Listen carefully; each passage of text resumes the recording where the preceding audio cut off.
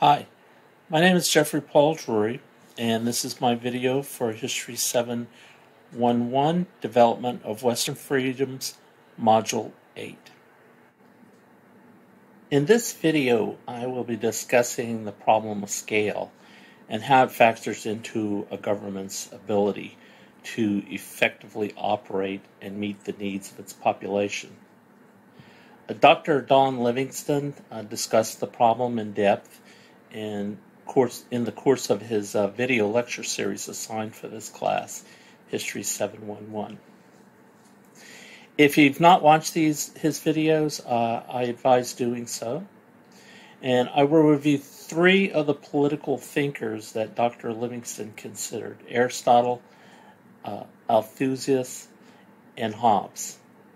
Each of these men have a unique perspective on what the correct size of government should be, and we will take a look at that. Aristotle felt a state must be neither too small, that it does not have enough people to perform its basic functions, nor so large that it's unmanageable.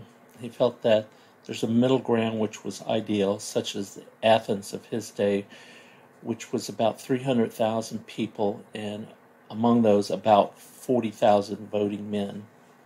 Philip Krieger, in his article Aristotle and Open Population Thinking, gives us some idea of Aristotle's thinking on the size of the state.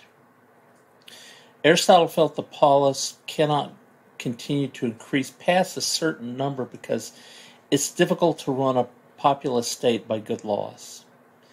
The reason being because disorder increases as the state grows large, and good laws and good orders go together. A state like other complex things have a normal range of sizes and do not function well when they're too much outside of that ideal range.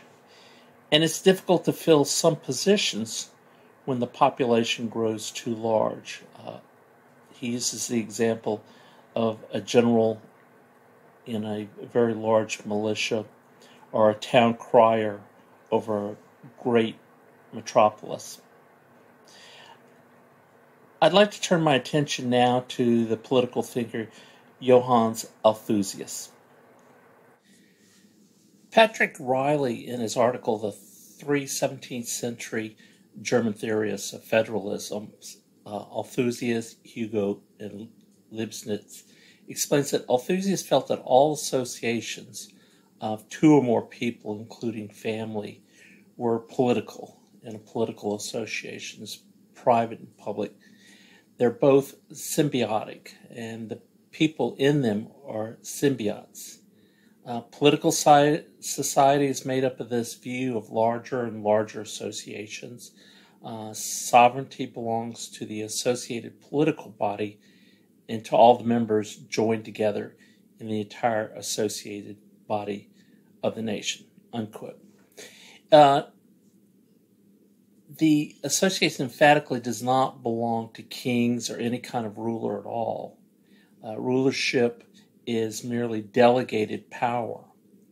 In Althusius' system, those who jointly hold sovereignty are not persons but corporate bodies, and at the head of is a supreme magistrate, and he was for a state.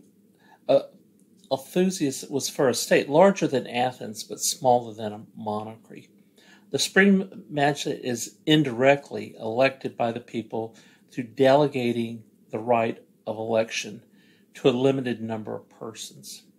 Dr. Livingston in his lectures used the example of Switzerland as the type and size of state that Althusius would consider the best size. I would like to now discuss Thomas Hobbes and his political views on the proper scale and how it factors into government's ability to effectively operate and meet the needs of the population. Thomas Hobbes was the author of Leviathan, one of the greatest political works of all time.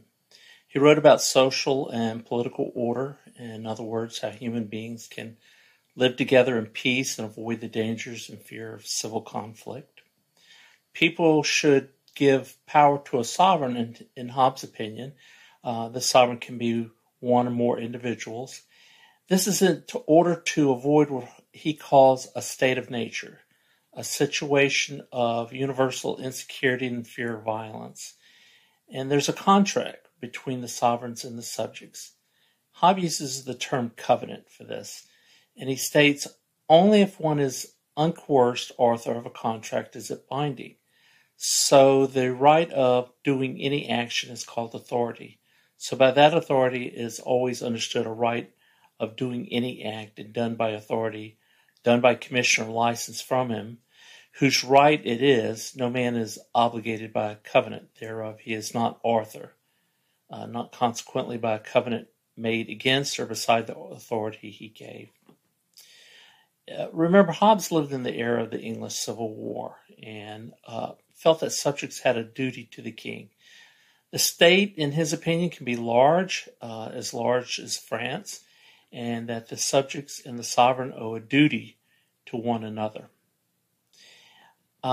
He said that a man is free when he is not hindered to do what he has the will to do. I look forward to your comments. Thank you, and may God bless you.